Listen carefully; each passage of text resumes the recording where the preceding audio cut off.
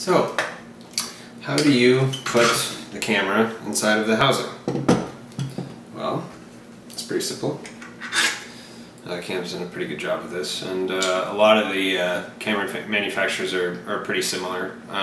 They all use a tray that you first have to install on the camera.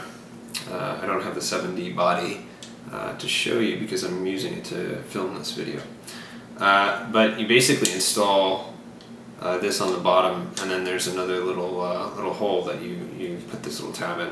And then once you install that, slide the camera in there, you lock it, and then you have it in there.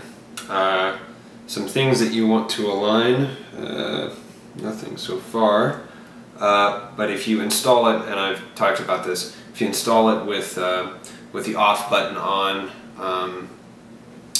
then that can be an issue. But fortunately for the design of this housing, it's not.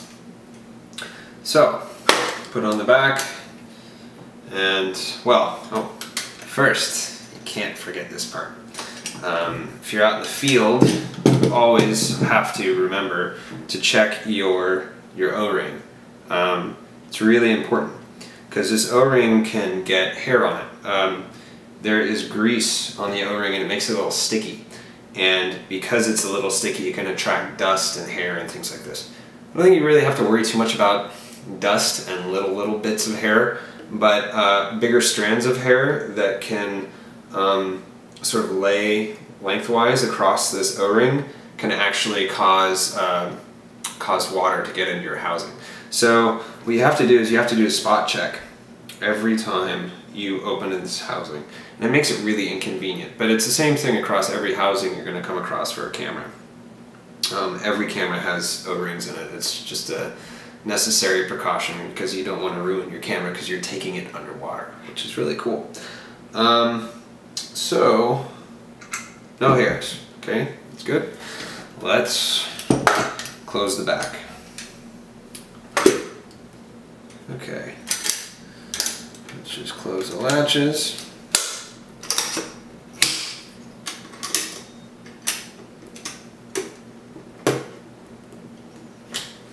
Okay, so typically the lens would be sticking out right here, and you would take either your dome port or your macro port, and then you would install it now.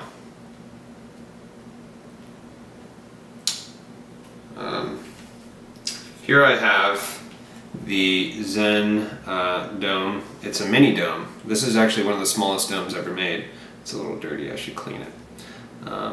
But you can fit this dome in your pocket, and it's a fantastic piece of glass. It is glass. There are also acrylic domes.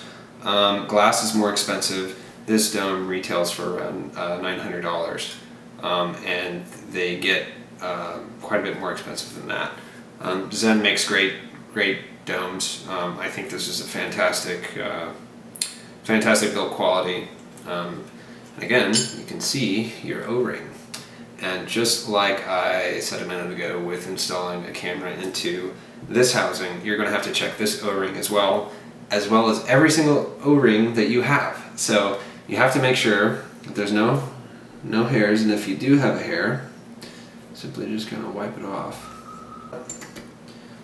First, you should make sure that this is open. Can't forget that part. And then you just install it. And you just kind of push it. And there you go. The dome port hath been installed. And again, typically these dome ports run much bigger. And in fact, most of the time they run so big that they'll come over the bottom of this, so I couldn't lay this down flat. They usually get, they can be that big, and I mean, some guys have their own custom domes that get up to be that big. But this is a great dome to travel with. Domes are really inconvenient to travel with, so having a small one is really nice. So, let's move on to discussions of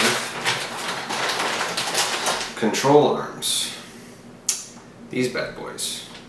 These are control arms, and control arms are what is going to control your strobe. position.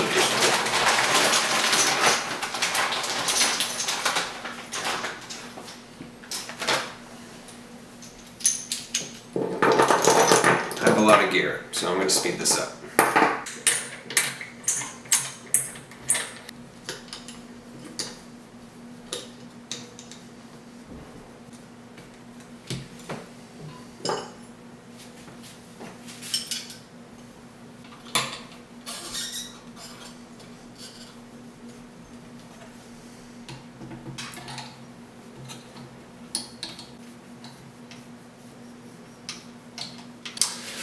Well, are we done yet? Not quite. There's still another one of these and another ball head which will accommodate for a focus light, an external focus light. So let's put it on.